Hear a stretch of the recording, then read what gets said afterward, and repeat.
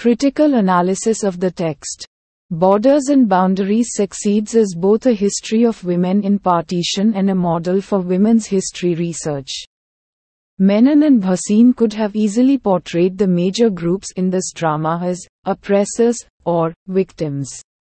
Instead, they chose to believe their research and to represent the complexities of the situation, the disagreements of politicians debating rehabilitation policy, the self-doubts of social workers, and the strategies of abducted women to rebuild their lives and achieve a modicum of personal and economic independence.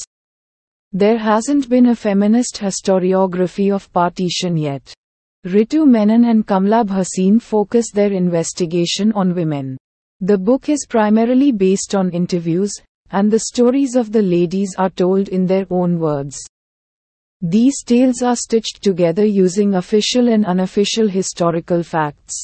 Millions of Hindus and Sikhs traveled from west to east Punjab in 1947. While Muslims crossed in the opposite way. On foot, in bullock carts, trucks, and trains. Convoys were ambushed, families were split up, children were orphaned, women were abducted, and entire trainloads were slaughtered. In this performance of violence, women held a specific place. They were subjected to violence by men from the other group, as well as being murdered by their own relatives in order to preserve individual and family honor. The book's style makes it appealing to a wide range of readers. And the subject matter is timely and cross-culturally relevant. Women and political and religious violence is a topic that transcends geographical and temporal boundaries.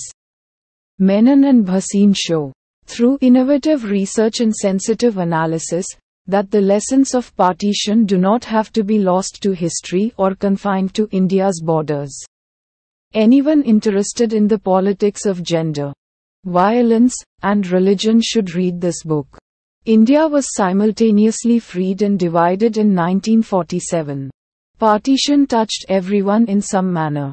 But it had a particularly negative impact on women as they sought to reassemble their lives. What made them feel at home in this nation of redrawn lines? To them, what did nation mean? Religion? Community? Is it possible to have true freedom? We get another view of that momentous time, from the margins as it were. Through the stories of women and an accompanying narrative that places them in a social and political context. And we look anew not only at how history is written but also at those age-old boundaries of religion, community, gender, and nation.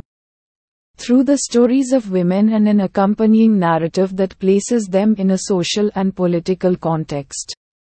They bring a mix of analytical, joyful, and performative feminist weapons to their participation.